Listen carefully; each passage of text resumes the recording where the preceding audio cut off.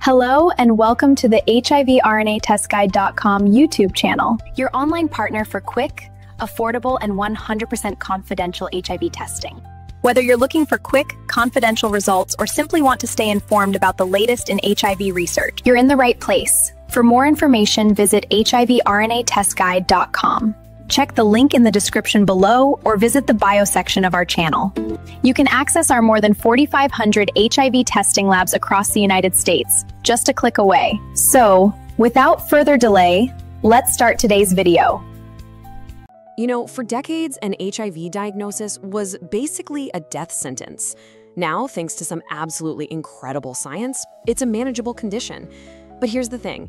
This progress has created a really strange paradox, a question that scientists, especially those at Western University, are racing to answer. Right? This is the central mystery we're diving into today. If the virus is so-called undetectable in someone's system, why do they have to keep taking medication every single day? Why can't they just stop?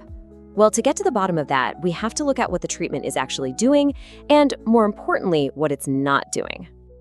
So this really lays it all out. When someone is on antiretroviral therapy, or ART, everything looks great. The virus is suppressed, the person is healthy, but the second they stop that treatment, the virus comes roaring back. That tells us something absolutely crucial. ART is an amazing tool for managing the virus, but it isn't a cure. The virus hasn't gone, it's just hiding.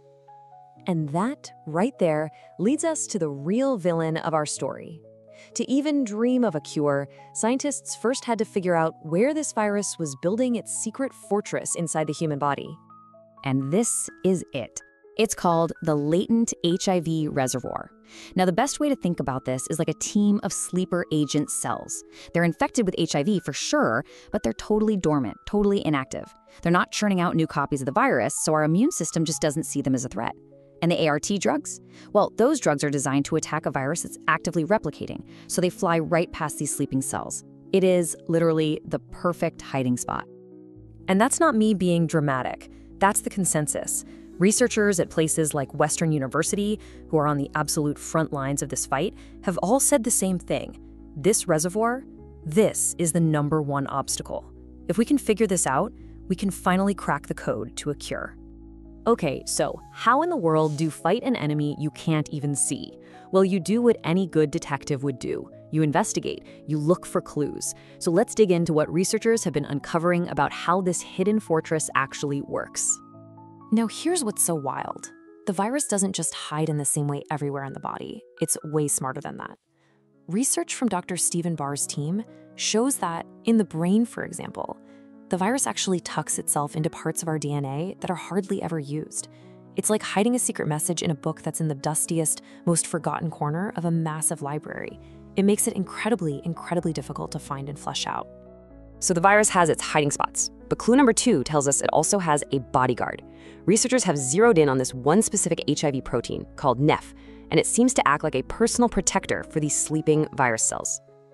And you can really see its impact right here. Work from Drs. Diakos and Mumby in 2025 showed that when this NEF protein is really active, that hidden reservoir of HIV just sticks around. It decays so much more slowly. So this protein isn't passive, it's actively helping the virus survive for the long haul, basically fighting off any attempt our body makes to clear it out. All right, so we're starting to get a picture, right? We know where it hides, and we know how it protects itself. But how does it get into that sleeping, dormant state to begin with? Well, the final clue points to a protein that our own bodies make, called APOBC3. A study in 2023 found that this protein is basically the key that the virus uses. It helps the virus unlock our DNA and slip inside to become latent. And this is a huge deal, because if scientists can figure out how to block that key, or maybe make a fake key that gums up the lock, they might be able to stop this whole reservoir from ever even forming.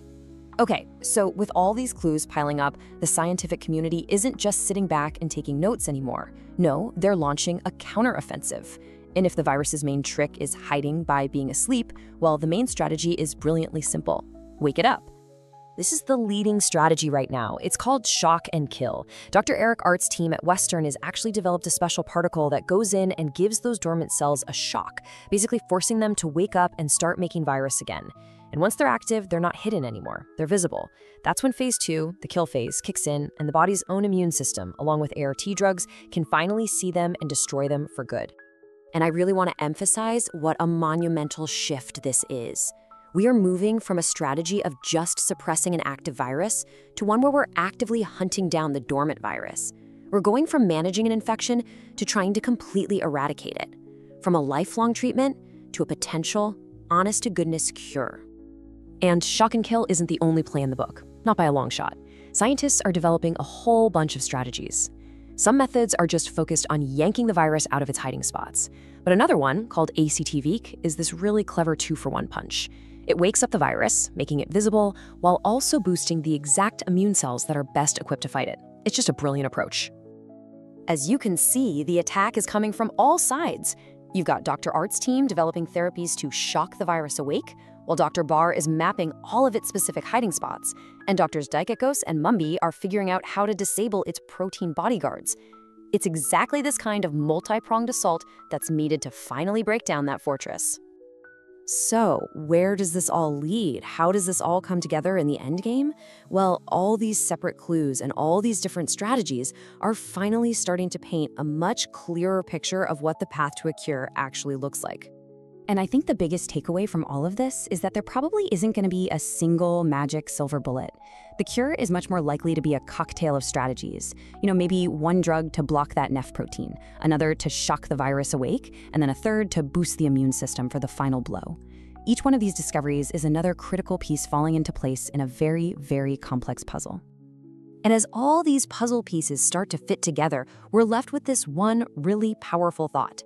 After decades of fear and loss and incredible resilience, the work being done by these scientists means we can finally ask this question, not as some distant, impossible dream, but as a potential, tangible reality. What would that world actually look like?